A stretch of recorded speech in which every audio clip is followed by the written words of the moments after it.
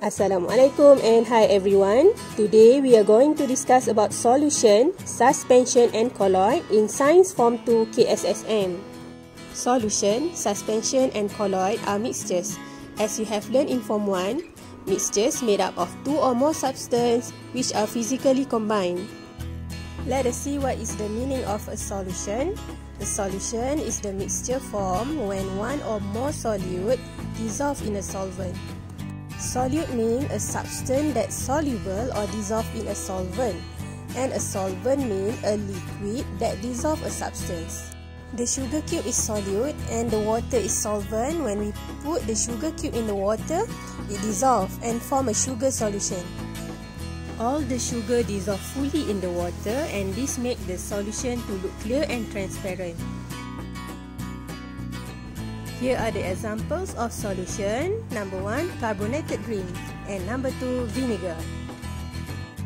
Now, let us see what is the meaning of suspension. Suspension is a cloudy mixture formed from undissolved solute particle in a solvent.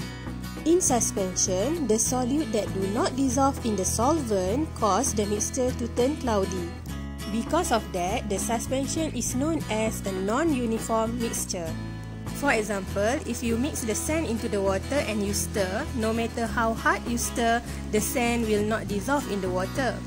This causes the mixture to become cloudy. A precipitate is formed at the bottom of the beaker. Another example of suspension is chalk water. When you place the chalk powder into the water and you stir, the mixture will turn cloudy.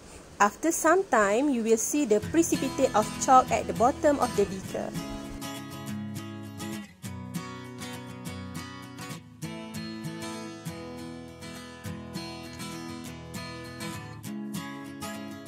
Alright students, you have learned about solution and suspension. Now let us look at activity 5.6 in textbook page 108. In this activity, we are going to determine the difference between a solution and suspension. The material that we need are the copper 2 sulfate crystal, the color is blue, the water, the filter paper and the chalk powder. Refer to the diagram given in the video. The blue copper 2 sulfate crystal is mixed with water and then you stir it until even. Then you will get copper 2 sulfate solution. Do the same thing to the chalk powder.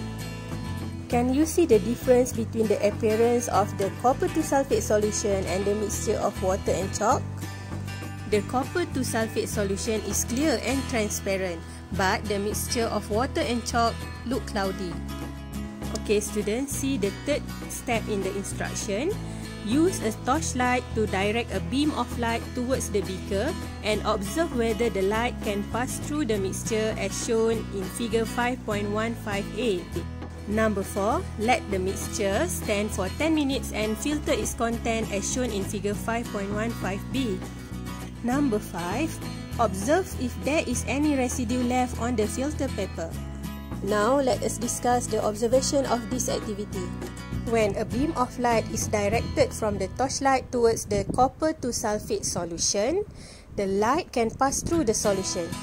The light is able to pass through the solution because the copper 2 sulfate solution is a clear and transparent solution. A bright spot of light will be observed on the white screen. When a beam of light from the torchlight is directed towards the beaker of a mixture of chalk and water, the light cannot pass through. This is because the mixture of chalk and water is a suspension which is cloudy. The suspension do not allow light to pass through because the size of the suspension particle are too big. As a result, only a dim spot of light will be seen on the white screen. Copper 2 sulfate solution that is filtered doesn't leave any residue. Do you know why? This is because the copper 2 sulfate powder, which is a solute, dissolves evenly in the water, which is a solvent. When we filter the mixture of water and chalk powder, the residue is formed on the filter paper. Do you know why? This is because the chalk powder is insoluble in the water. Now, we will discuss about colloid. What is a colloid? A colloid is a mixture of two or more solutes that are dispersed evenly in a solvent. The particles of a colloid are suspended or not dissolved in the solution. Colloid is totally different from solution because it does not produce a clear mixture. It's also different from suspension because it does not form sediment or precipitation at the bottom of the beaker. And the particles in colloid cannot be separated by filtration. Now let us see a few types of colloid. The first one is emulsion. Examples of emulsions are milk and mayonnaise. The milk is a colloid because it consists of the fat particles that does not dissolve in the water. The fat particles disperse evenly and suspended in the water. The second type of colloid is foam. The examples are shaving cream and whipping cream. The third type of colloid is solid emulsion. The example of solid emulsion are jelly and cheese. The fourth type of colloid is sol. The example of sol are ink, paint and blood. The fifth type of colloid is aerosol. The examples of aerosols are smokes and aerosol spray. Okay guys, that's all for today. See you again in the next lesson. Don't forget to subscribe to my channel Teacher Husna 83.